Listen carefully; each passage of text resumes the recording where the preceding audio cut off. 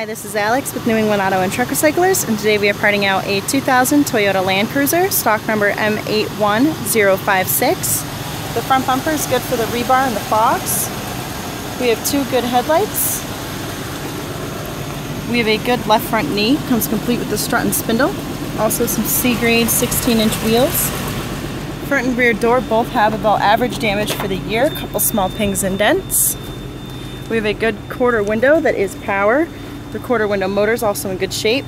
Good rear axle, two good taillights, upper and lower lid in good shape. The upper lid does have an hour of rust on the lip, but is still usable. Rear bumper is good for the rebar and the hitch. Around the other side we have two insurance quality doors. The front door does have a couple small pings. Right front knee. This engine does run great. It has 180,000 miles on it. A 4.7 liter automatic and a four-wheel drive. Inside we have a tan leather interior with power seats. Column has tow, cruise, and delay. 183,000. Good receiver and automatic climate control.